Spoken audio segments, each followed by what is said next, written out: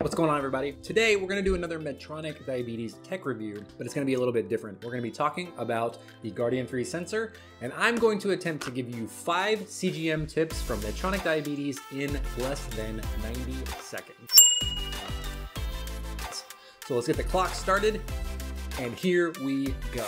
Tip number 1, start your sensor when you start your day.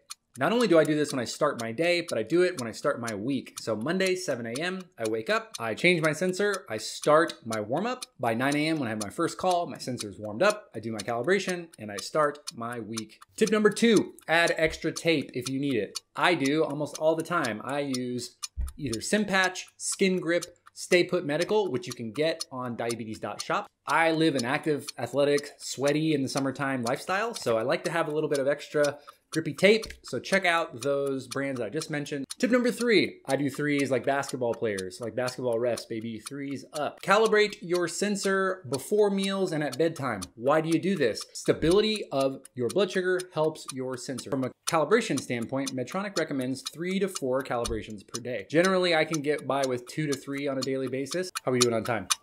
Tip number 4, consider silencing alerts. I used to never do this. I used to just take the alerts as they came. I do it during meetings. I can do it during podcasts. I can even do it during YouTube videos. It's a game changer. Number 5, personalize alerts and alarms. Now, diabetes is different for everyone. We all use different technology. We like different things to eat. We live different lives. So that's why we say personalize them. That's it. That's 5 CGM tips from Medtronic Diabetes in 90 seconds. We did it. And if you have CGM tips of your own, put them in the comments and I'll make a video reading those out and talking about your CGM tips as a follow-up.